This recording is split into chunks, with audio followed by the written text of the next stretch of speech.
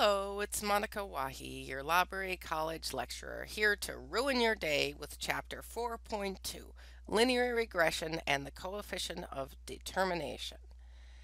So at the end of this probably painstaking lecture, the student should be able to at least explain what the least squares line is, identify and describe the components of the least squares line equation, explain how to calculate the residuals, and calculate and interpret the coefficient of determination, or CD for short.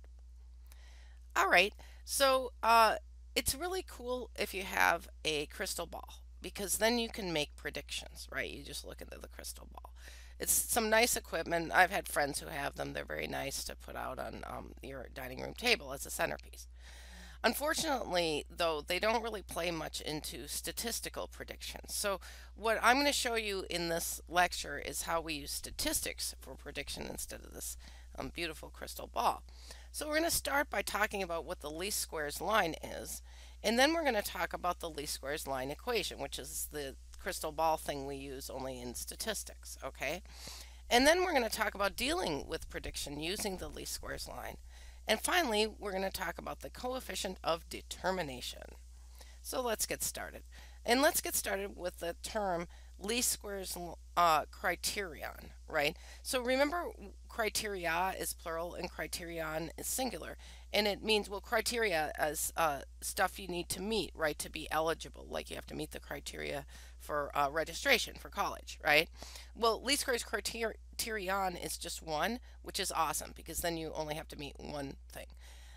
So one of the things you probably wondered when you were watching the last lecture is how do you know exactly where to draw this line when you have a scatter plot? Like how do you know where to make the line the most fair?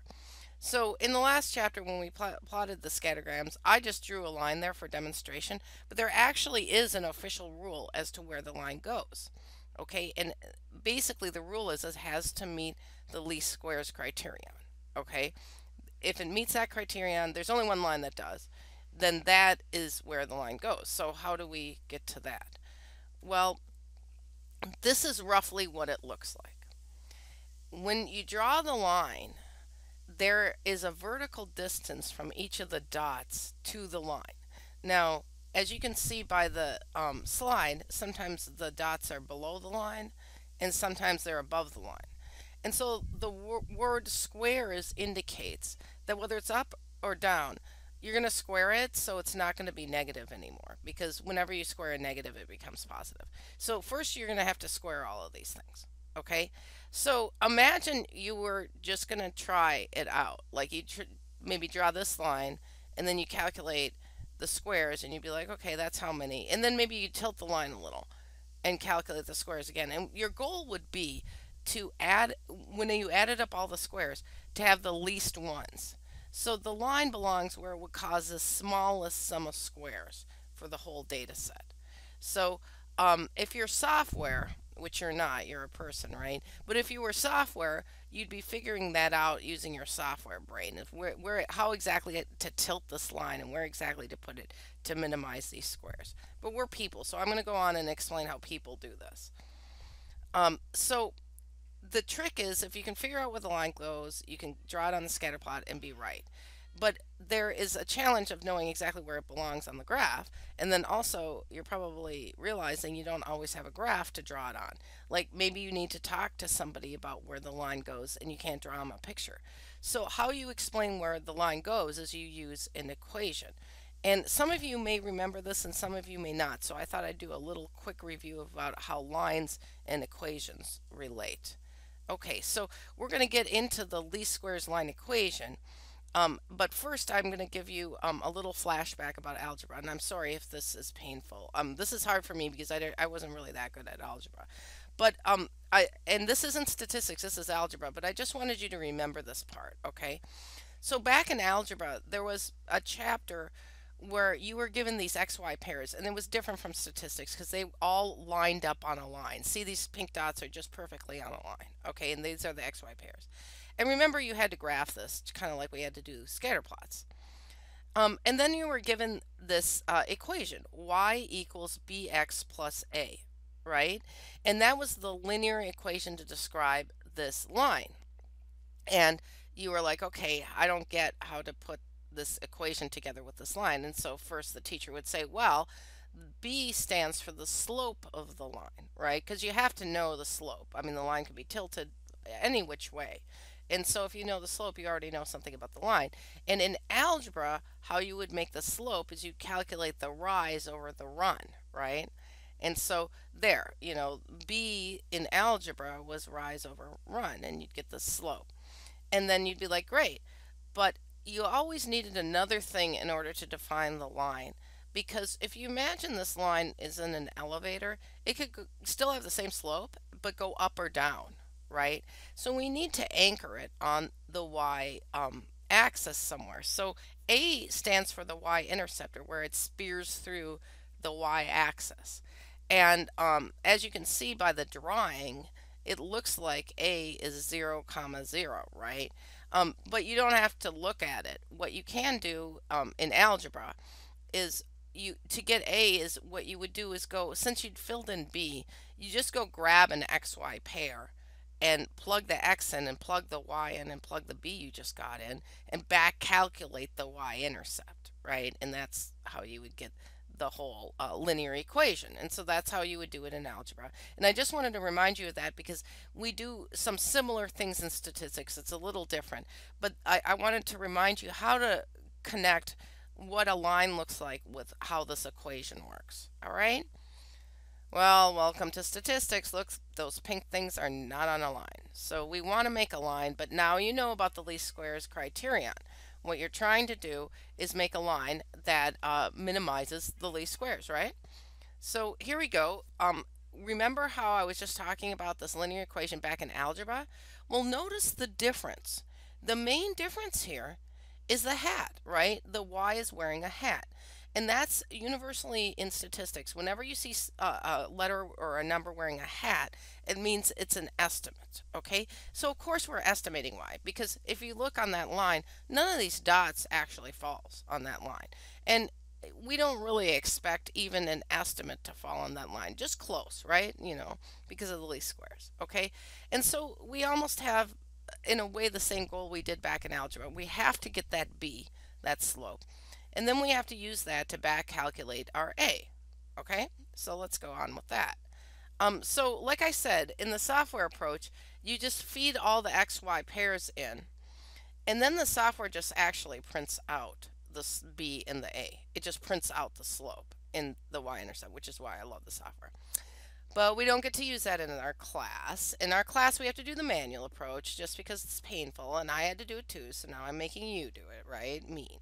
Okay, what we'll do is plug all the XY pairs into an equation to get this slope, this b. And I promise you, I won't give you a ton of XY pairs, or you'll be there forever. But this next step we have to do, we didn't have to do in algebra, and that is we're going to have to go back to all of our x's, calculate x bar, and go back to all of our y's and calculate y bar. Remember, that's the mean of the x's and the mean of the y's. And you're probably wondering, well, why do we have to do that? I'll show you again, but in case you didn't notice, those dots really didn't fall on the least squares line. They fell around it. And you need a dot at least on that line to help back calculate that y-intercept. And the rule of the least squares line, one of the rules of it, is that x bar comma y bar is on that least squares line. So you can know if you calculate that out that that's actually on the least squares line. Okay? And so finally, after you do x bar and y bar, you plug in b, and you plug in x bar for the x, and you plug in y bar for the y hat to back calculate the a. So it's a similar but different process as algebra. So the moral of the story is you need to recycle, right? We got to be good to the environment. So what has happened? Well, you wouldn't be at this point in your life of making a least squares line if you hadn't already started out by making a scatter plot and then deciding you wanted to do R and then making R. And when you make R, you end up with that big table, remember, and you end up with all these calculations like sum of x, sum of y, sum of x squared, and sum of xy. Now you want to recycle those. You want to save those calculations from R because they fit also into the equation for b. So you want to recycle that. Also, you want to save the r you made because you're going to recycle that into the coefficient of determination, which I'll explain later. And then this is not about recycling. You'll actually have to make this anew, but you need to calculate x bar and y bar now. You never needed to do that before now, but now you need this. And so yeah, so get together your old r calculations and then put your x bar and y bar together, and you'll be ready to do the least squares line equation. All right, so here's a flashback. Remember this big table? Remember our story. We had 7 patients, right? And X was their diastolic blood pressure at the last visit they had of the year. And then Y was the number of the appointments they had over the year. And we thought, well, if your diastolic blood pressure, goes up, then maybe you need more appointments because it's a marker of being sick. I don't know. That was my little story. Okay, so over on the right now, we'll see that the formula, we have the formula we're using for B. The text gives you 2 formulas. Again, I've always got my favorite. It's the one with the table, right? So here's the formula for B. And then after you calculate B, you'll notice in the formula for A, B is in the formula for A. So you got to do B first, right? So a lot of times students are a little confused on what the goal is here. The goal is to, if you look at the bottom of the slide, the goal is to come up with what B is and what A is and then fill it in, and that's your least squares line equation. So your least squares line equation is always going to have a y hat in it. That's a variable. That just gets to stay there. It's always going to have that equals. And then after that, whatever your B is going to be mushed up next to that x. So it's always going to have that x there. And then plus, and then whatever you get for A. And just as a trick, if A turns out to be negative, then it ends up being minus A, right? But that's the generic equation, and our goal is to calculate B and A and fill them in, and then we will say this is our least squares line equation. Remember how I was saying you actually need to make some new calculations, right? So you need to make y bar and you need to make x bar, and it's a little easier to show when I've got this the columns up. If you look at the bottom of the slide, remember how sum of x was 678, and remember how our n is 7, and remember how sum of x divided by n is your x bar, and the same goes for y, right? We have the sum of y divided by 7. I just wanted to quickly remind you of this, that you need to generate these things before you can actually completely finish the least squares line equation. I just summarized, I cut to the chase basically. I just summarized the actual numbers you're going to need and put them over here so we don't have to look at that whole big table anymore. All right, and you'll notice that I grayed out the sum of y squared because I realized later we don't really use that, okay? So let's look under, on the left side under the big list of numbers we have. And you'll see the B equation that I filled in, right? And if you compare that to the formula on the right side, you'll see what's going on. You know, that n is 7, right? So wherever you see that 7, that's where n is, okay? Then the top of equation, remember sum of xy, let's just look that up. Yeah, that's that big number, 18,458. I wanted to just be clear. You have to do out that left side, the 7 times the 18,458. You have to do that one out. And then do out the right side, which is that sum of x times sum of y, which is 678 times 166. You have to do that one out. And then after that, you have to subtract the right one from the left one because of order of operation. Okay, so that's how you make the numerator. Now let's just look downstairs. Again, we have an n, so we know that's 7. And then that's sum of x squared. And remember, it doesn't have the parentheses around the sum of x squared. If it had the parentheses around it, you'd be taking like 678 and squaring that. But it doesn't have the parentheses, so you have to use that big number, 67,892. Okay? And again, like with the upstairs, you got to do out that side of the equation, right? That term, you've got to multiply that out before even looking at the rest of the equation, right? And then, oh, here we go. On the right side of the denominator, we have sum of x squared. That's exactly the example I was giving earlier. So you say 678 times 678, and you have to do that one out, right? And then after you do that one out and you do the first one out, then you subtract the second one from the first one. Remember, order of operation. And if you do it right, you should get, see below the, on the left side of the slide, you should get that for the numerator and that for the denominator. And then you divide them out and you get 1.1, and that's your b, right? So there you go. That's how you do it. And so now we've got to worry about a. So what I did was I just wrote b at the top there. So b is 1.1. And so now we can use b to try and figure out a. So remember how, look at my list. Remember how I did x bar and y bar for you, just so we had that ready? So now we're going to calculate a by putting in y bar minus, and remember order of operation again. We got to do the b, which is 1.1, times x bar. So we do that one out first and then subtract it from 23.7. And remember, remember how I was saying sometimes you get a negative a? Well, we got negative 80 for a.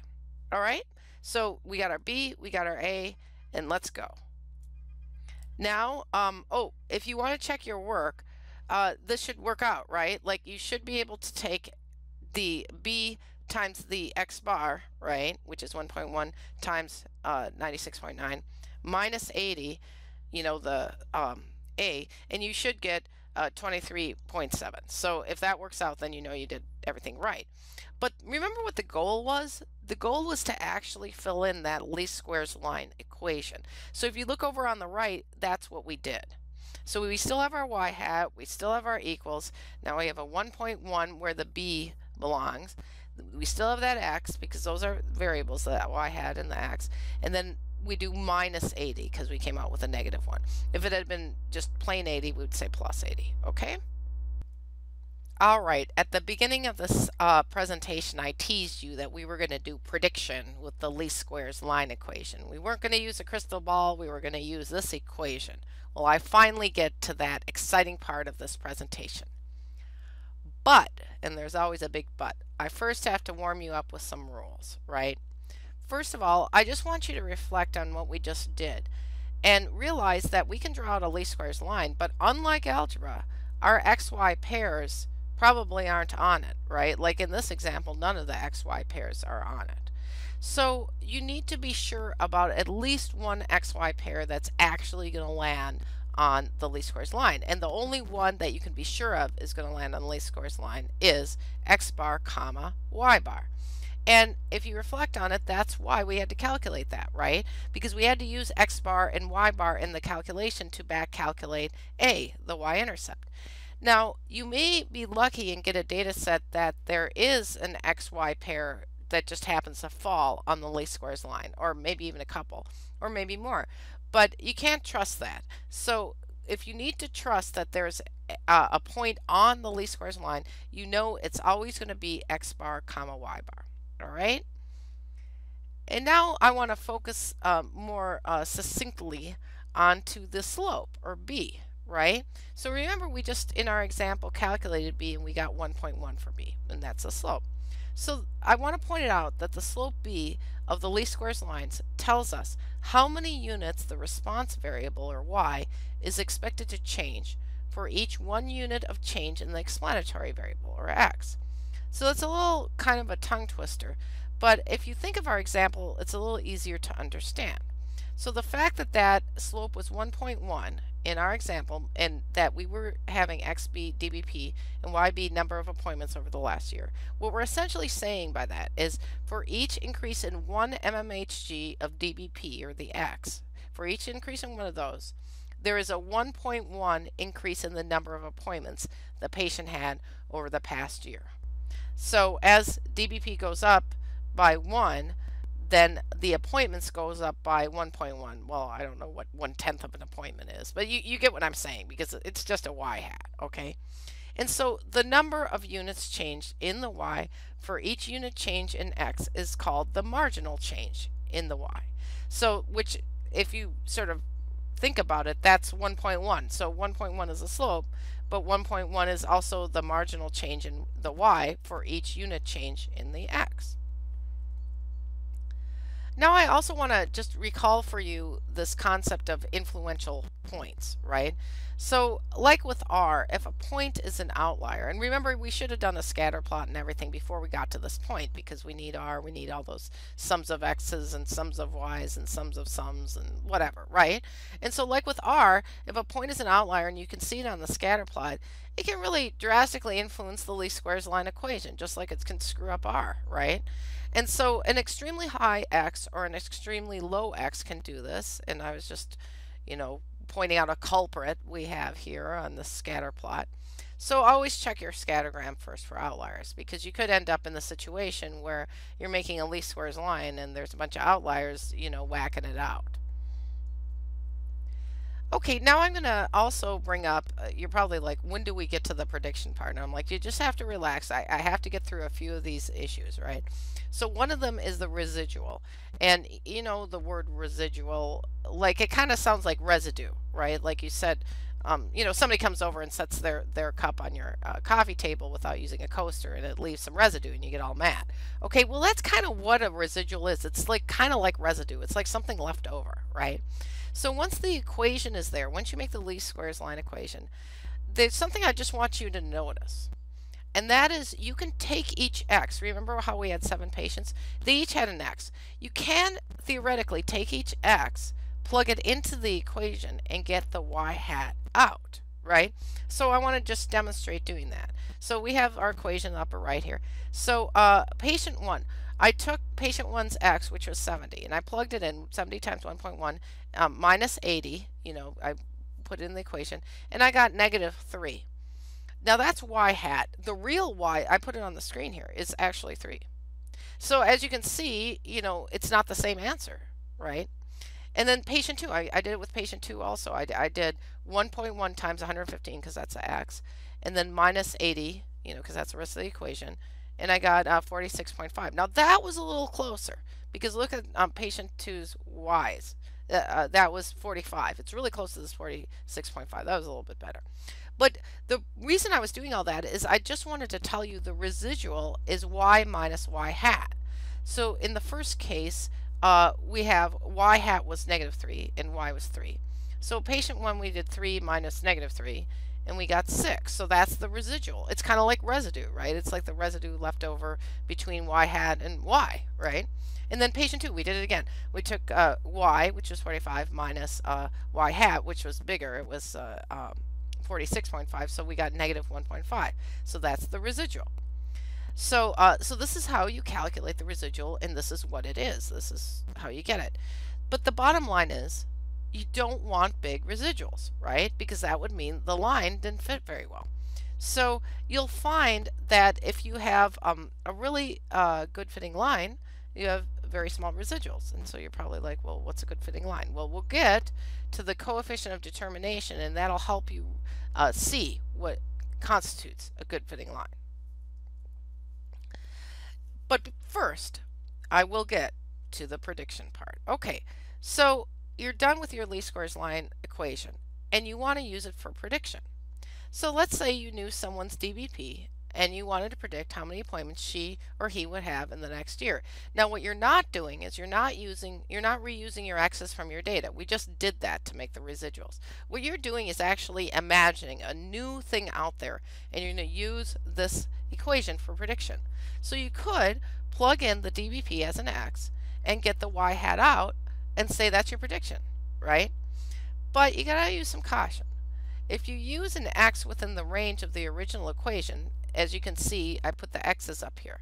And the range of the original equation was like 70 to 125, right? Those were, the areas covered by X, right? If you do that, if you pick an X somewhere in there, this type of prediction is called interpolation, and people feel pretty good about it. But if you use an X from outside the range, like one that's really smaller, like 65, or one that's bigger, like 130, then it's called extrapolation. And then it's not such a good idea because you don't know if it's really going to work, right? So here I'm going to give you an example of interpolation. The patient in your study has a DBP of 80. Okay, so 80 is right in there. It's in that range. So let's use it, right? So we do it now. This looks familiar to you because we just did this when we did residuals, but we're using a new person now. So 1.1 times 80 minus 80 equals 8. So this is how what we would do is predict that this patient would come to 8 appointments next year. So there, that's how we use our least squares line equation, like a crystal ball, where we can predict, right? So is it really this easy, right? Is this all you have to do to predict the future? Well, it's not really that easy. You can't make a linear equation out of any old XY pair. So remember this from our last lecture. See this scatter plot? It looks like, what, a cloud of gnats, right? It doesn't have a linear equation. You know, it doesn't look like you should make a line. But you know what? You feed that stuff into the software, or you feed that stuff into your B formula and your A formula, you'll get a line out of it, even if there's no linear correlation. And so if you get that line out of some scatter plot that looks like this, then it's not a very good line, right? And it wouldn't work very well for prediction, right? Because this looks pretty unpredictable. So for that reason, we can't just accept any line that is handed to us. To evaluate if our least squares line equation should be used for interpretation, we need the coefficient of determination. So here we are at the coefficient of determination. And so remember how I said you have to recycle, recycle, recycle in this? Well, get out your R, time to recycle R. So the coefficient of determination is also called R squared, and it literally means R times R. And I just have to add this on. Just like, remember the coefficient of variation? Remember that one? We always turn R squared into a percent, right? And so you times it by 100 and put percent. So in this example that we did, remember early on in the last lecture, we did the R for this, that not the scatter plot I just showed you, but for the one of DBP and the appointments, right? And we got an R that was really, really strong positive correlation, right? We got 0.95. Well, if we want to calculate R squared, which is the coefficient of determination, we take 0.95 times 0.95 and we get 0.90. But we got to do that percent thing, so we end up with 90%. So this is how you say it. You say that 90% is the variation that's explained in Y by the linear equation, right? So that's, you know, Y varies, right? Like how many appointments they had, you know, was different for each person. Well, 90% of that variation is explained by the equation. And of course, if you take 100 minus 90%, there's 10% unexplained variation. So there's still some variation that could be explained by other variables, but not a lot. And how you actually state it is, you know, when you'll be done with this, if you were writing a paper, you'd say 90% of the variation in the number of appointments is explained by DBP. And I know people are like, explain, like it doesn't have a mouth. Like, what is it talking about? You just have to say it this way. It's statistics ease. This is how you say it. And by contrast, or by complementary, what you would say is 10% of the variation in the number of appointments is not explained by DBP, right? It could be explained by other things. Well, we happen to get a nice, I say CD for coefficient of determination. You know, we got a nice high one, but what if it's low? Well, let's just think about it. CD should be better than at least 50% because that would be random, right? And the higher the better. So if you're on a test, nobody's going to give you a CD of like 60% and say, is this any good? Because, I don't know, you'd be very conflicted. In real life, what I use it for is to compare models. If one is 60% and the other is 55%, of course I'm going to go with the 60% one, but it's still not very good, right? And if it's low, you know, the higher the better, basically. And if it's low, it means that you probably need other variables to help the X you use to explain more of the variation, because that X is not doing it. Okay, in summary, I just wanted to go over chapter 4 so you realize where we've been. Okay, so we started out with a set of quantitative XY pairs. First thing we did was we made a scatter plot. We wanted to look at the linear relationship between X and Y, and we wanted to look at outliers. If we had seen a lot of outliers or no linear relationship, we would have stopped there.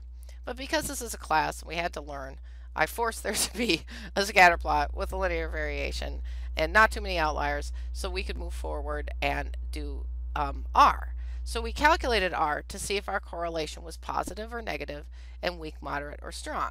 So that's what you do if you find a linear relationship. Next, in addition, in this lecture, we calculated b and a to come up with the least squares line equation. And I just wanted you to notice that the sign on b will always match the sign on r. So if you have a positive r, you'll have a positive slope. If you have a negative r, you'll have a negative slope. But otherwise, the numbers won't match, just the sign. And then also, I wanted you to notice that strong correlations will give you high coefficients of determination, even if they're negative correlations, because remember it's r times r, and so negative r times negative r still is positive, right? So if you have strong correlation like negative 0.9 or 0.9, it really doesn't matter what direction. If it's strong, then you're going to get a high coefficient of determination. So after we did this b and a thing, we used that linear equation to calculate residuals, right? Like we took the x's from the original data and put them in, got the y hat, and calculated the residuals. After that, we used r to calculate the coefficient of determination, or CD, to decide if we wanted to use the linear equation for prediction, because if it was bad, we weren't going to do that. But we decided it was good for prediction at 90%, and we decided to use it. So that was our journey through these xy pairs all the way down to the coefficient of determination. Good job, you made it.